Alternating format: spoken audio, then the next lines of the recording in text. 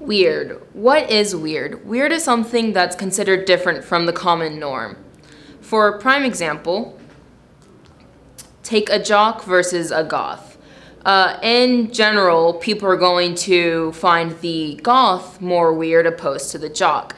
And that's only due to the fact that jock is a more common accepted subculture.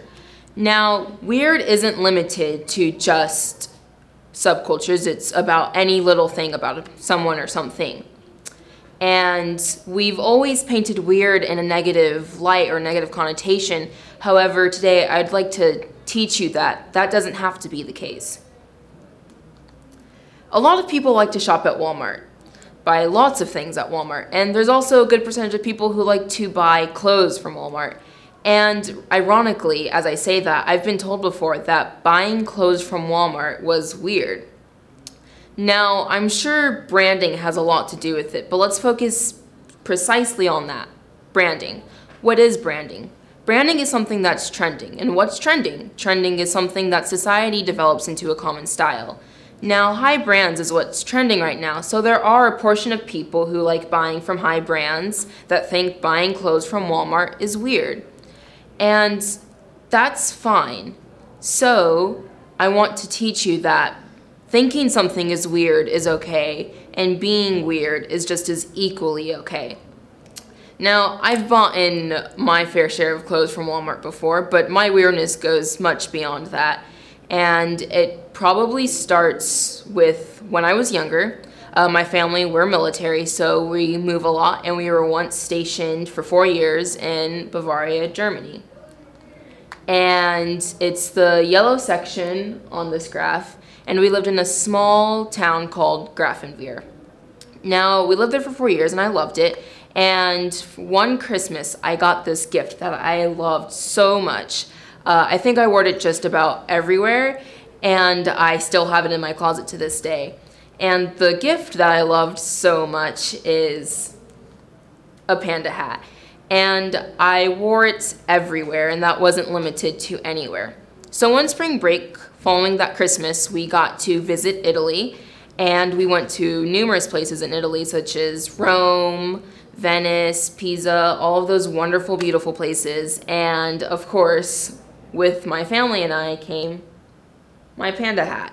And it was very interesting and also very weird because we were walking in the streets of Italy with me, and I'm small, and I have this huge furry panda hat in the 100-degree weather, full surroundedly by foreigners and whatnot. And it was weird to see. And I definitely got a lot of attention from it.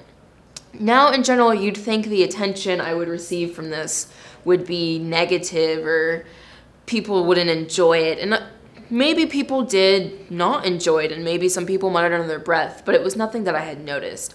Instead, the attention that I had received, it was amusing, and it was fun, and the interactions that I got to have with people were interesting.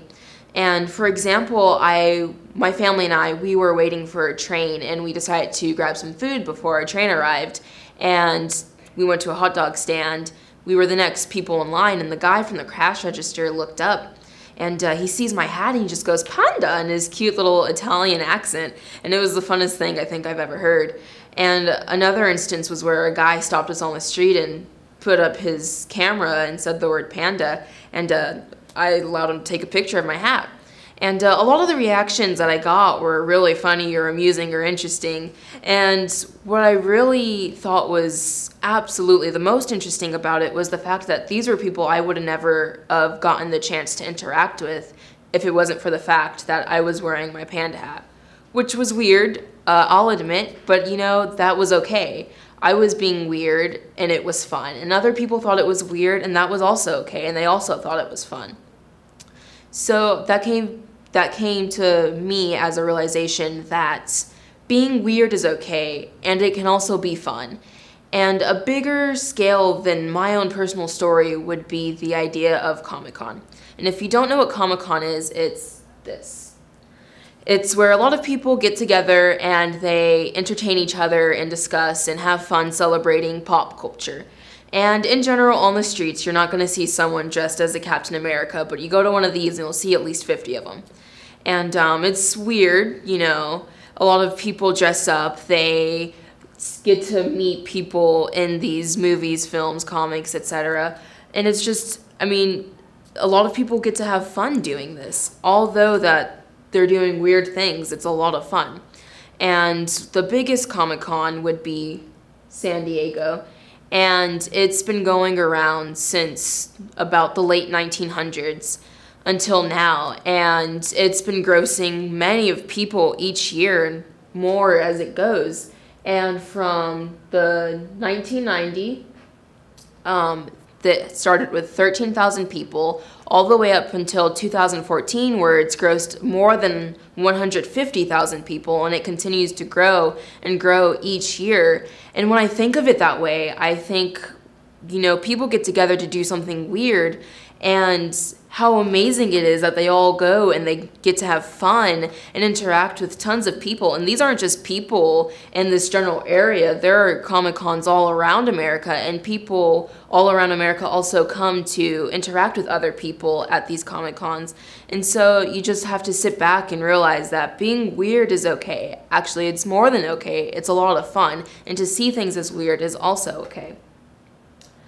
Which brings me to what I want you to take away from my topic, is that weird is something in all of us and everything that we see, and weirdness isn't limited to anything. And it's also fine to see something as weird because you're going to every day. And it's also fine to be weird. And the best part about that is the fact that being weird can be fun, and that being weird is something that you can embrace. And I want to encourage you to have fun with the things that are weird, that are different from you, and to also encourage you to be weird yourself.